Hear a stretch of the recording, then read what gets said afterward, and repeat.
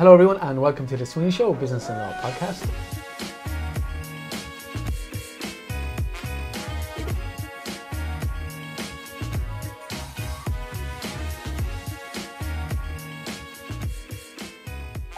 I'm David Sweeney and joining me here today is David Babington, aka Material Boy. That's me. David is, well I suppose we came upon you on social media, Instagram. You have a huge following there.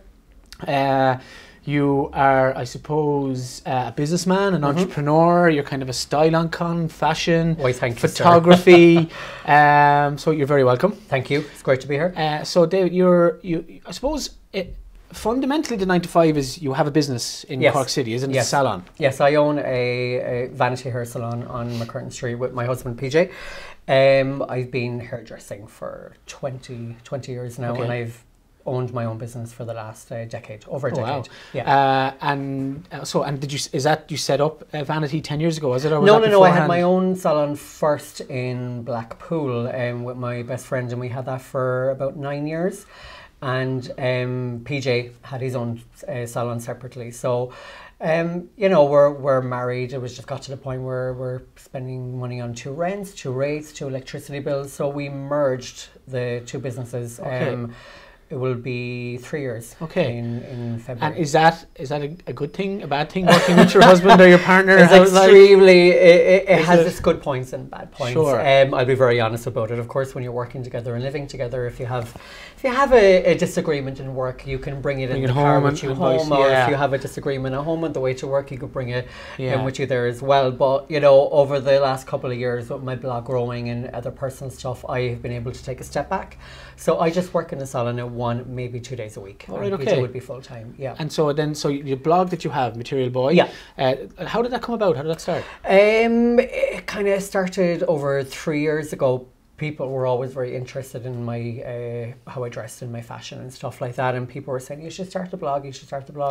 And is your fashion, is it all from yourself? Where do you take ideas from? No, it's all myself. It's all myself. And yeah, I was just playing with the idea: will I do a blog? Will I not do a blog and stuff? Because it's a very female-dominated area and stuff. So I thought, look, I'll try it. I'll put it out there. And initially what I wanted to do was actually have a blog kind of for more like a gay guy style guide kind of a thing. But it kind of became that women were my market. Women interested in your style? Yeah, Are you giving style tips to women as well? Yeah, giving style tips to women and stuff like that, which kind of became where I kind of gravitated towards. Because, you know, I dress different and stuff like that. So I knew I wouldn't be for, like, you know, the full red-blooded heterosexual man. But, you know, I wanted it to be quite different, and women love that. And how would you describe your style? Unusual. Has it changed? It changes all the time. It changes all the time. I'm not someone that follows trends or anything like that. I don't do that. I pick and choose what type of kind of a character I like to be. Some days I like to wear a waistcoat and a dicky bow, and other days I like to be probably a little bit more sexy or whatever. So I don't follow trends. I go with what I like myself. Does your husband have the same interest? You dress your husband, or no? I don't. I always say the PJ has 2 looks. He's got a t-shirt and a jeans and a shirt and a jeans.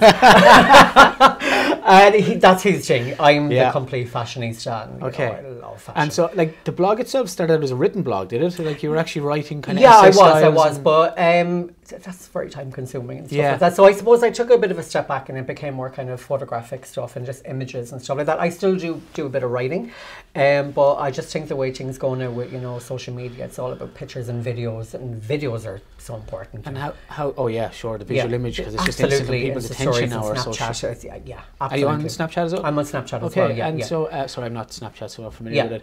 And did you, like, the photography aspect? Is that a passion you've had yourself for a long time? I've always been interested in photography myself, with the fashion side of it. You know, I've been reading Vogue magazine for years and years, and I've always been obsessed with the editorial spreads and stuff. So the photography is all self-taught. Never did a single day of photography course or anything like that. I just bought a good camera, and I believe I have a good eye for it, and I visualize an image. I like to tell a story through the photo shoots that I do. And it's all self-taught. And are the photo shoots for clients of yours that want a photo shoot, or are they for, like, you kind of like do a before and after type thing, or how? It's a combination. I work with a lot of bloggers, so I would photograph them and stuff like that for them to have, you know, quite good content when they're, you know, it's about branding and selling a brand and stuff like that. So I photograph a lot of bloggers, but then I do a lot of kind of one-on-one personal photo shoots with people. In my salon, you know, we can give them a bit of a makeover thing, come in, get their hair and makeup done, and then I could photograph them.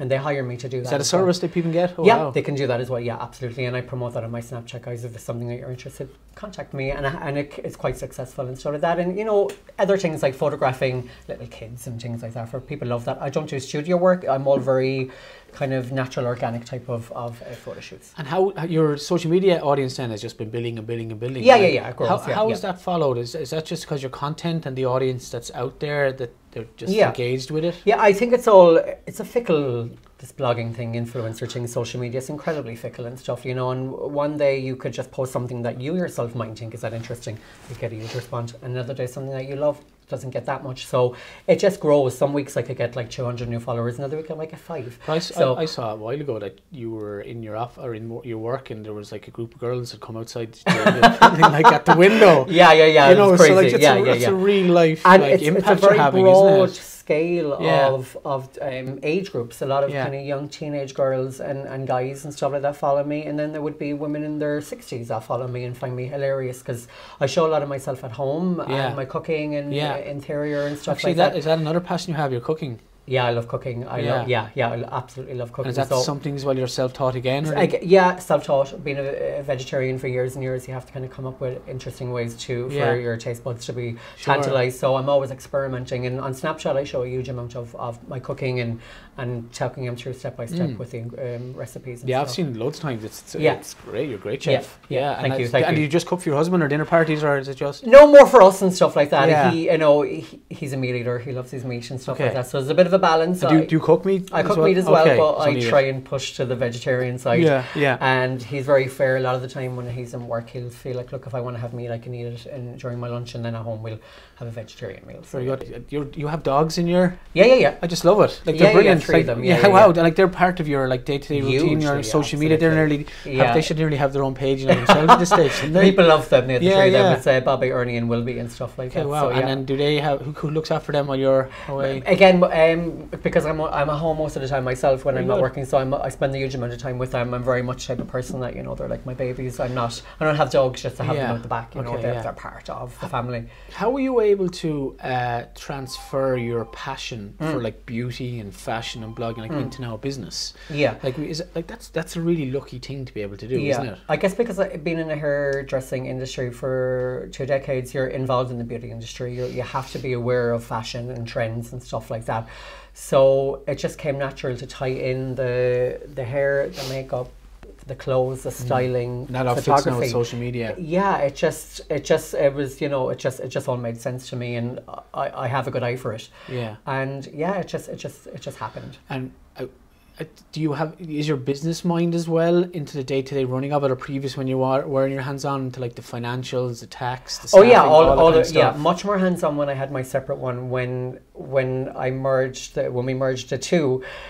It's difficult when you've got 2 alpha males, you know, when, you know, you're trying to, you know, too many opinions and stuff. So I took a step back and I said, okay, look, PJ, you can do all that side. I can swan in once or twice a week, do my clients, and then continue on the other stuff that I do also, Okay.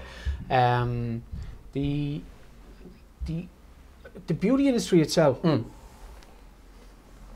that kind of ebbs and flows, trends and, you know, styles and all. Absolutely. Like, where is it now? Again, like I said, it's another fickle industry. What's hot one day could be completely not in the following week. So personally for me, I find in the hairdressing industry and stuff like that especially is, you know, it's very important for a woman to change her hair. That's something that you got to keep going. You got to recommend it and stuff. But I don't recommend clients change because it's a trend. Change because you want it and something that suits you.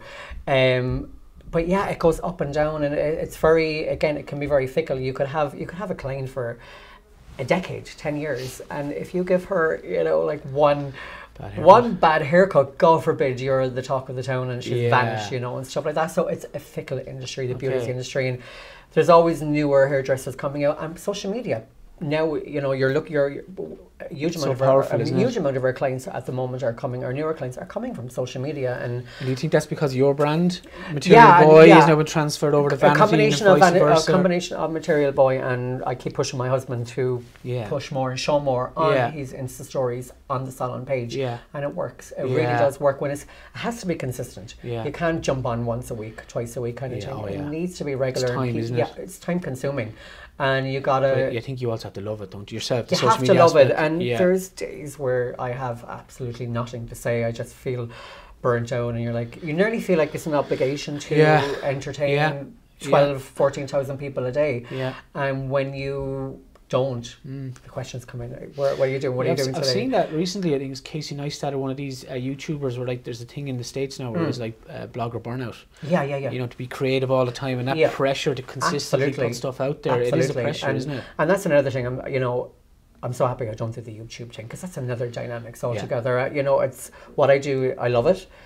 But it's so handy to pick up my phone and that's it. And I have to, do all of this, the lighting and I couldn't deal with that on a daily basis. It's consistent. I love it. I enjoy it. But I like to keep it real stuff. You can control it. Yeah. And then like the beauty industry. So like obviously ladies predominantly and now more and more men, heterosexual men. It doesn't. I think that everyone's trying to look their best, improve themselves, whether that's hair, beauty, clothes, fashion. But it seems now cosmetic or elective cosmetic, I wouldn't call it surgeries, what would you call it? Like as in Botox and that type of stuff. It's become more prevalent, isn't it? Yeah, of course. 100%. And like, I know you don't hide the fact that you're very open about it, very open about it. For me, of course, it's going to the right person. You have to do your research in this. There's a lot of people out there doing these deals where you're getting lip filler and Botox done for €100. You have to question that. And I go to their doctors, their Caesar Clinic is where it's Pat Phelan. Pat Phelan, and James, and he's great fun. They know their stuff. You have to go to a doctor. I do it for myself. And when did you start doing it? I started actually getting Botox injections about 5.5 years ago. It was before I myself and Peter got married in Barcelona.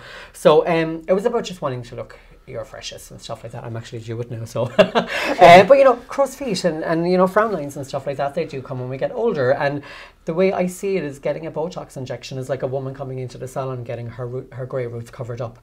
And I think it's a terrible shame that there's a shame attached to women getting filler in Botox, and there's nothing wrong with it. It's your own choice, and you're doing it for yourself. That's the important thing. What do you think? Yeah, no, I think I 100% hear what you're saying. But say for impressionable girls, they're on social media. I'm not talking about you in particular. Of course, just in general. In their early 20s, they're coming on. Surely, like they don't physically need Botox, apart from maybe some kind of. They've been in an accident or something like that. That's a very broad thing I understand to say. It. And that's one thing that I'm very conscious about. I'm not saying girls, you need to get this.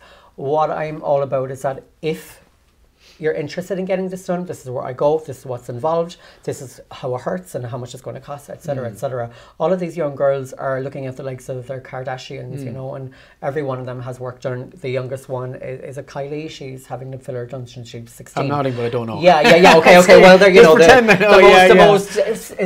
most powerful people in the world at the moment, the Kardashians. Yeah. And girls are looking at this and they want to be like that. Yeah. Like I said, when it gets to a point where you're old enough and you can make that decision for yourself and do it for you. Don't do it to be like anyone else, but do your research. Yeah. Don't go to the people that are doing it on the cheap and stuff like that, because accidents can happen. I mean, you can go to the wrong people.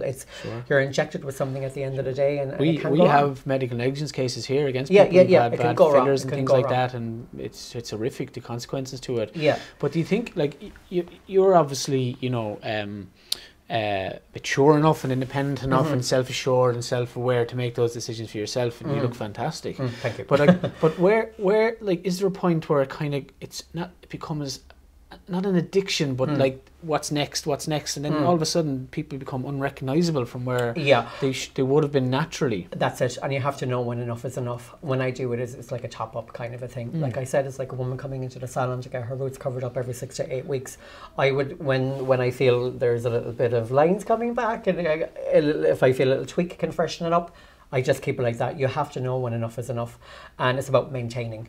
And the good thing is about it, if you get it done once, you don't go too far, it does wear off. It's not something that is permanent unless you're having surgery, which is a different thing. But it does wear off after a while and stuff like that. So things will go back to how they were before, hopefully, if you go to the right person, like I said. But yeah, you have to be very careful and reel it in and don't go too far, because there's a lot of botched there is people out there. And when it's so obvious that people have it done, that's not what it's meant to be about. And, you know. Yeah. And so what's the future plans for yourself? The future plans, you know what I always say, I take it day by day and stuff like that, but every week a new possibility comes with my blog and stuff like that. People reach out to me all the time, and I'm a columnist for Cork Weddings magazine, so it's today I was just planning a fabulous photo shoot and stuff like that. So there's stuff going on all the time. I'm seeing events coming up, and just loads every week. It's brilliant. Different. Yeah. And so just if I was, say, a young hairdresser or person works starting out in a salon, what kind of advice would you give to someone starting out on their beauty career? Yeah. Be aware that, you know, the hairdressing industry, it's not all glamorous. You don't walk into the salon and pick up a scissors within a couple of weeks. There's a long process before you get that. And an awful lot of guys and young girls and guys that come into it, they want to run before they can walk, and they lose patience, and they leave, because they think that they can do all the amazing stuff. They're looking at YouTube videos and they think that they can do it from looking at that. You can't. There's a training process like everything. You have to start off small and work your way up. And it's a tiring job. You are on your feet all day for many, many hours. The first couple of years you're doing an awful lot of like cleaning and teas and coffees and shampooing.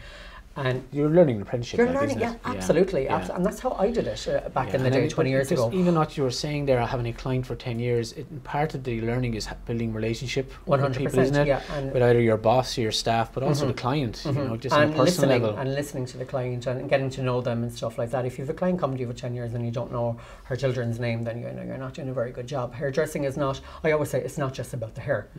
Women come in and they want to sit down in the seat, and the majority of the time they offload 90%. Because that's probably the only hour and a half in the week or 2 weeks that's their time, especially if they have families, they have partners, kids, jobs. 100%, yeah. So they're there just to breathe out. They do, and they do that. And sometimes, you know, that's great, because you can build up a great relationship. You hear loads of secrets, though, do you? Oh my God, I have heard about clients that are having affairs or cheating on their husbands. Dish the dirt. No names, I'll be giving out no names, but you know who you are. I've heard it all.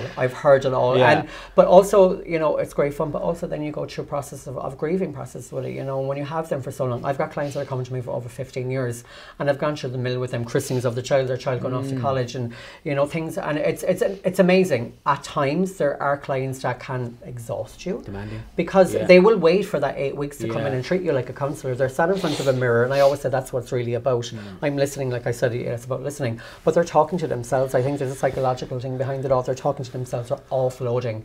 And they will give you every negative thing that's happening in their life, and you have to give them advice, whether they're even listening or not.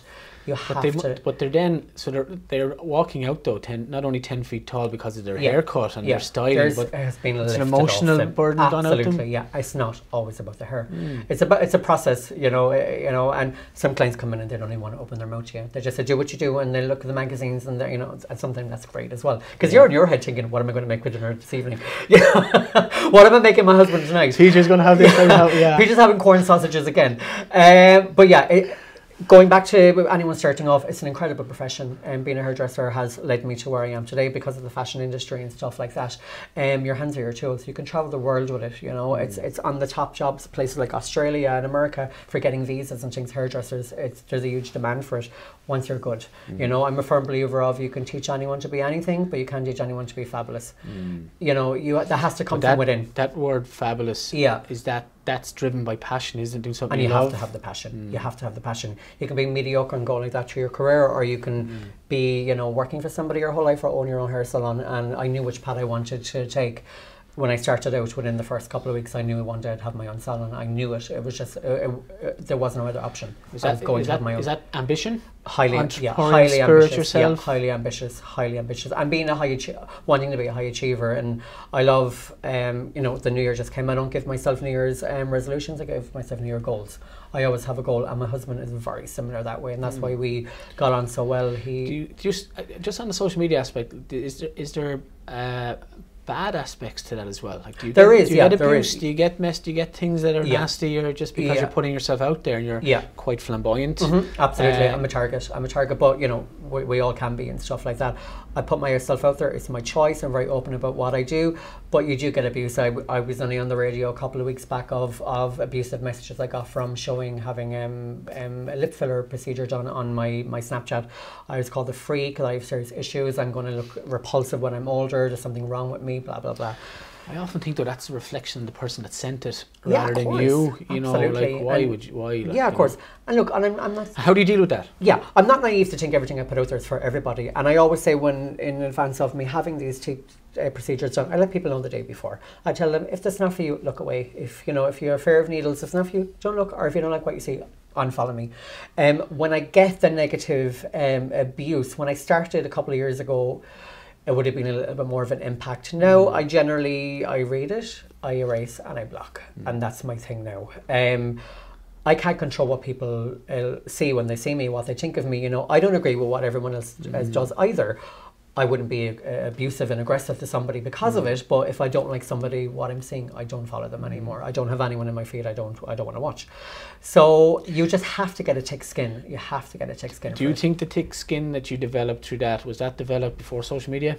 No, that came from a very long time ago. Being the flamboyant, you know, that's the word flamboyant. I always stood out as a child, and I went through severe bullying in secondary school. So you know, for your sexuality, for my sexuality, yeah, for being this, you know, camp, timid little kind of girly boy, which I would have been back then and stuff, which I probably still am now. But primary school was fine, but when it went into secondary, it became brutal. It was every day. It was relentless. I had to leave school at 14. Was it physical, emotional? Physical, emotional, name calling. It was just horrific. And you know, back then it was acceptable for a pupil to call me a faggot in class, but God forbid you use the F word, you know, you're murdered. But teachers didn't really step in, they didn't intervene, they saw it happen, and it was just like, oh, you know, it is what it is. But when you deal with that type of abuse from people over years, you develop a thick skin. That's where that came from, really. And how did that affect you at the time? Like you said, you left school at 14, you changed school. Yeah. Did that have like a mental impact on you? Did you Hugely. I didn't go. I was done at 14. I didn't go to school again. I couldn't take it anymore. I was skipping school. I kept it all from my parents. I didn't tell them what was going on. So I refused point blank to go to another school because I knew it would happen again. After that, I took about a year out, and then I did. And were you open about your sexuality back then, or was it you still come to terms with things like that yourself? Yeah, no, I was always very open about it, and it was always hard to hide. You know, I was what I was, and that was the thing as well. Even though I went through all this, I never tried to be anyone. I never wanted to be anyone but myself. I was so happy and content being my own skin. It was society that had the problem with it, and there was no way it was changing.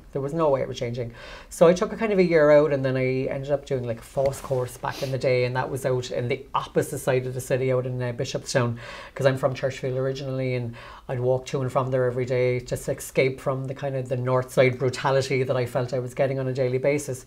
But then it started out there as well, because you know, it was Cork, people in Armagh. What was the course? I started off doing horticulture, and then I did catering, actually. So some of the catering skills would have come from that. Yeah. And that went on for a while, and then eventually I got work placement in the Key Co-op, and I was 16, and that's when I kind of found, okay, I'm around people now that get me. They're very open, broad-minded people there, and then I ended up getting a job there, and when I was 17 and a half, I then became a hairdresser.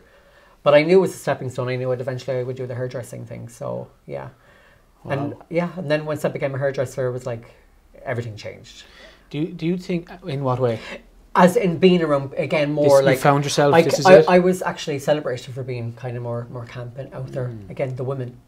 It was a predominant women. It was fence hair design, and you know, the women just loved me. They loved me. They loved the drama and the outfits and stuff like that. They loved it. Where you go, Sarah? Tell me everything. Yeah, so it was kind of more celebrated for being this gay camp guy and stuff like that, as opposed to previous years, it was torture being that person. So yeah, it was an overwhelming sense of relief getting into the hairdressing industry. Well, what would you say to, like, do you think that the perception of the young gay person in a school is changed now? Is it easier for those people now, do you think? I would like to think... Sorry, when you say those people. It's no, I understand what you're saying. That category, or may fall into that. Yeah, no, I would like to hope that it is easier for the gay community in school now. We are in New Ireland, but at the same time, there's still an awful lot of homophobia out there and stuff like that. And I remember a couple of years ago, even after the referendum and the same-sex marriages and everything, and I was leaving work in Blackpool, and there was a man and a child coming towards me. The child was probably about 7, and the man was in his 40s. And me just walking down the street, walked straight past me, effing faggot. For no reason. Never met the man in my life. His words didn't affect me. What affected me was, can you imagine for a second, just if, hypothetical speaking, if his son is gay, can you imagine the impact that would have of that child, but also what he's teaching that child to be around another person that might be gay? So, and that, you know, we are in a different Ireland. I would like to think it's easier in the schools, but... is that a setback for you personally to hear that, or do you just... it's kind of like...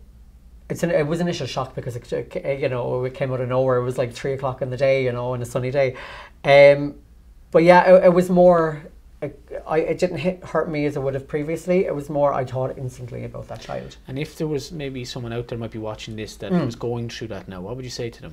Well, you know, speak up, tell somebody about it, and it's not acceptable behaviour. You need to talk to the teachers about it, or you need to tell your parents. Don't do what I did. I kept it all to myself. I was the one that was being verbally abused every day, but I tried to protect my parents from it because I was worried what they would think. And did you have then a breaking point? Did it all come I to had a point where... Yeah, I had a breaking point. It was when I was about to sit one of my exams for my junior cert. It was science. And I remember 2 lads from an older year told me they were going to get me afterwards. And I remember going in, sitting the exam, and I just froze up. I couldn't even read the questions that was on the page. I ended up writing what was on the test sheet onto my notepad, and that was the last day I went to school. I then told my parents what happened. I was like, I can't do this anymore. If you send me there, I'll run away. You must have had, so if you were at your junior cert, you've had 3-4 years of that. It was 3 years of relentless, every day, constant fear of going to school, and it just got to the point where I was barely there anymore. Yeah, well, listen, thankfully you gave yourself that time out to recover and like nourish yourself and make yourself kind of a bit, and then you moved on to the hairdressing salon. Is it Fens that you call it? Fens, yeah, is where I began my training. And just to see you now, you're just exuberant, happy, confident.